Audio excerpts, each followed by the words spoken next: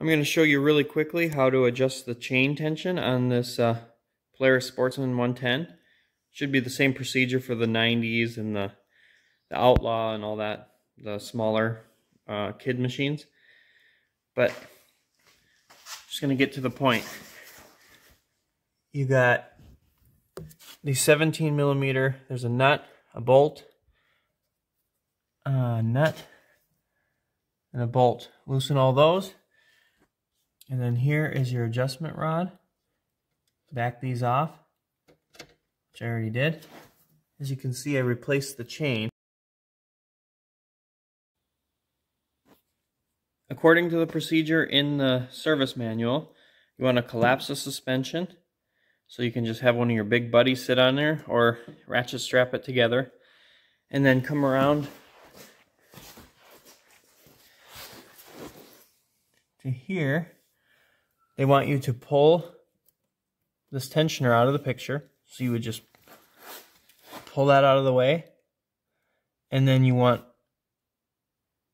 a 1/4 inch of deflection. So you want to pull that out of the way, and then you can have a ruler as a reference point and see your deflection. As you can see, I got way too much deflection.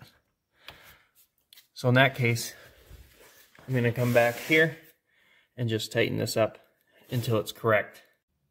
Okay, I tightened up that adjustment bolt, and now I'm just going to pull down this tensioner.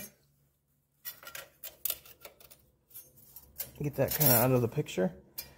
And then I got my ruler here, and just put a little bit of tension on it. I got about a 1/4 inch.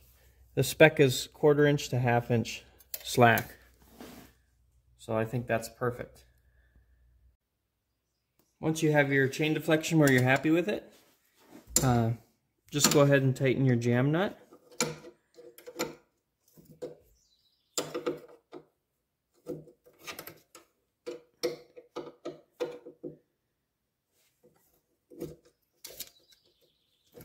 Nice and tight. And then you're going to want to tighten all your 17 millimeter bolts and nuts. There's 4 of them. Once you got all your big bolts tightened up, you can release the ratchet strap.